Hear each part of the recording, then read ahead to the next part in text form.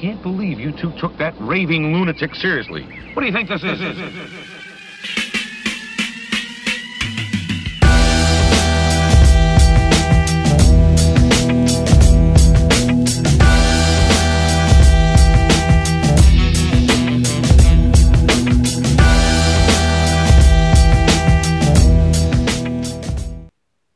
Hey everyone, I hope you're having a great day today, and I have to share some information with you that I've just recently come across.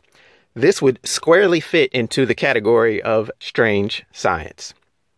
Now, what's happening is the first human head transplant is about to occur in a place called Harbin, China. There is a doctor known as Dr. Sergio Canavero, and he's revealed that this human head transplant will take place somewhere within the next 10 months. And he's already planning some other experimental projects in the future. Now, if all goes according to plan, the world's first human head transplant will have taken place by 2018. Now, Dr. Sergio Canavero is based out of Torino, Italy. He is a neurosurgeon that has published many different articles on neurological procedures such as head transplant, brain transplants, transplanting different body parts. And to put it lightly, he has drawn the ire of some of his contemporaries who claim that he is a crackpot type of researcher and doctor.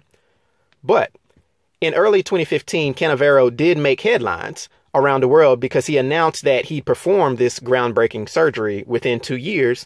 And as we can see, he's trying to make good on it.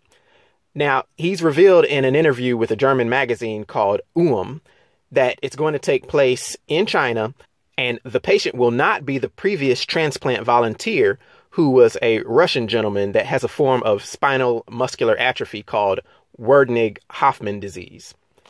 The first patient will be Chinese, as Dr. Canavero said. Now, the Chinese team of doctors will be led by Dr. Xiaoping Ren of the Harbin Medical University, who in 2014 actually published his own research on head transplants on mice. Dr. Ren was also a member of the team that performed the first successful hand transplant in the U.S. in the January of 2016. Now, they claim this procedure will take about 36 hours and it will cost around $10 million. Canavero also claims to have successfully performed this procedure on monkeys as well as mice. But other scientists have expressed ethical concerns if it could even be procedurally possible. New York University bioethicist Arthur Kaplan said Canavero was, and I quote, out of his mind, noting that even if the procedure can be successfully performed, we have no idea what effect the chemistry of a new body would have on the transplanted head and brain. He also goes on saying that he's preparing for his next experimental surgery, which is transplanting not the entire head, but just the brain of a human into another body. He believes that he will be doing this in 3 years and is preparing for it now. So, as if all this isn't enough, I have also read and found out that Dr. Canavero plans on reanimating or awakening the first frozen human head of a person that's been cryogenically preserved.